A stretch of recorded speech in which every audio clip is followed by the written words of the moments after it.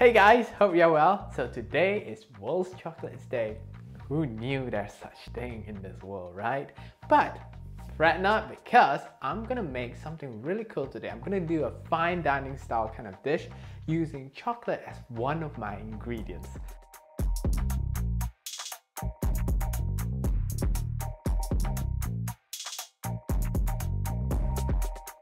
Now let's get all started out. First thing that I'm gonna do is I'm gonna melt the chocolate. I'm using dark chocolate over here. I'm gonna put the chocolate into another saucepan. And then I'm gonna melt it on top of the water.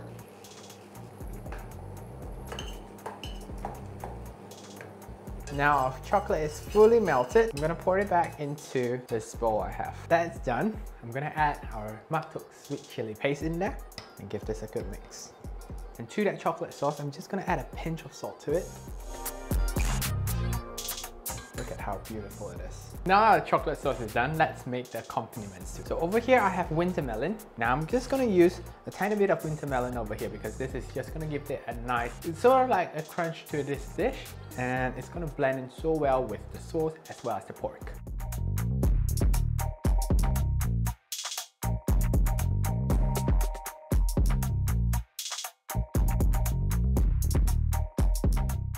So uncooked winter melon actually tastes a bit like cucumber and the sort of like an unripe honeydew. Let's go on to the peach. So with the peach, I'm just gonna give this a little slice. Now I'm gonna keep the skin because I want the color.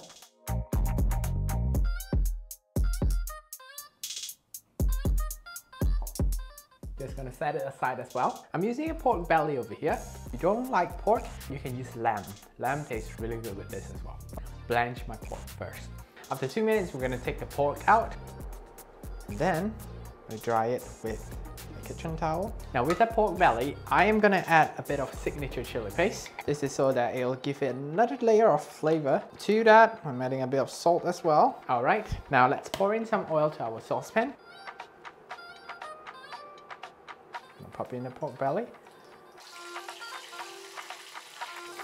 Look at how amazing it looks.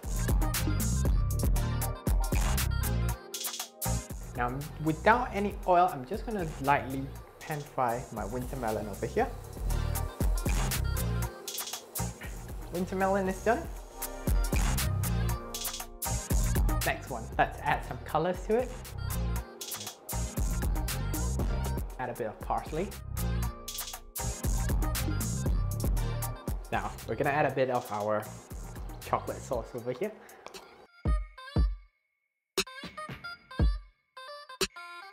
Finally, I'm gonna add a bit of pandan powder to it.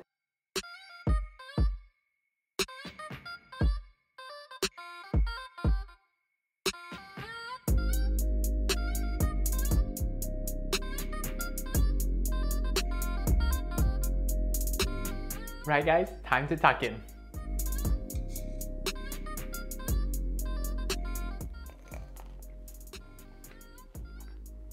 It's got like a nice bitterness from the dark chocolate that we use and a subtle sweetness and a hint of spiciness from the Mak Tok sweet chili paste. So when you blend them all together, it's like a theme park.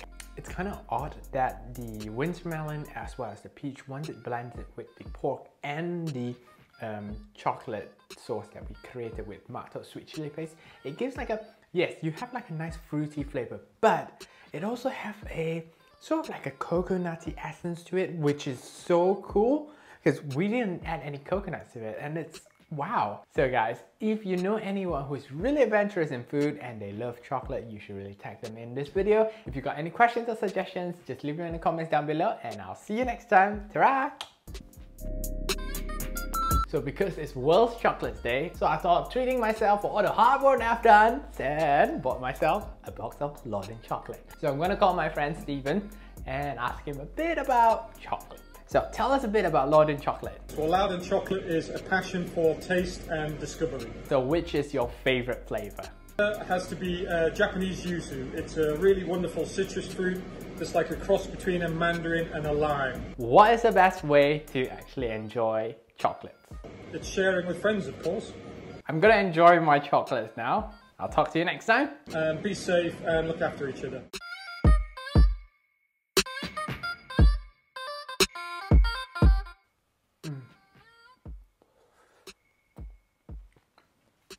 Yeah. How I wish like every day is World Chocolates Day as well.